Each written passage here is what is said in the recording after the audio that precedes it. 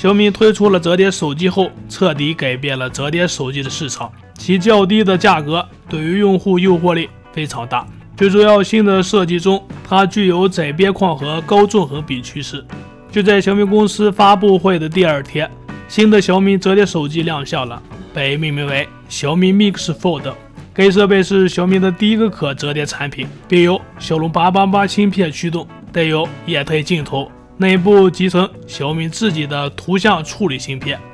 Mix Fold 在机身设计上具有向内折叠的设计，这其与华为和三星的折叠方式一样。这块展开后的屏幕具有 8.01 英寸大小，屏幕面板为 AMOLED 材质，宽高比为4:3，分辨率达到了2K 级别，支持 HDR10+ 显示。与此同时，小米还为这块8英寸的屏幕提供了类似 PC 端的桌面模式，用户可通过3指上滑启用该模式，这样这款产品使用起来将变得更为丰富有趣。回到折叠屏设计方面，该折叠屏后方具有 U 型铰链，比其他可折叠手机使用的铰链轻了1/3。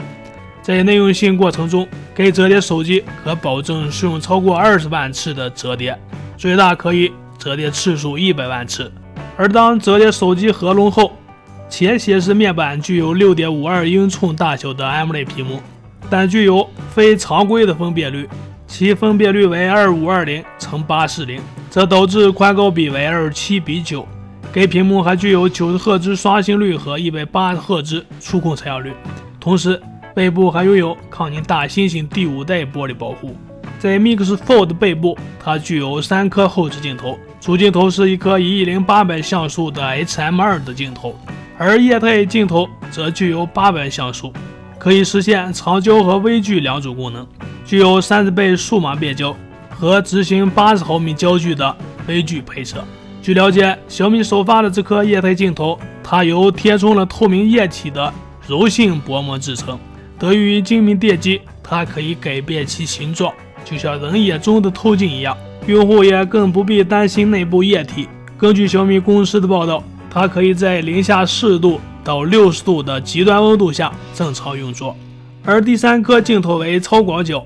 具有1300像素，广角范围为123度。在这款产品的镜头上，小米 Mix Fold 同时还是第一款使用了澎湃 C1 图像处理芯片的产品。该芯片可以实现运行 3A 算法，包括自动对焦、自动曝光和自动白平衡，这也代表着小米在该领域迈向了新的里程碑。谈到快充方面，这款折叠手机采用了67瓦的有线快充技术，可以在37分钟内为5020毫安的电池充满电。小米奇通过组合2块2510毫安的电池，实现了达到5000毫安的容量。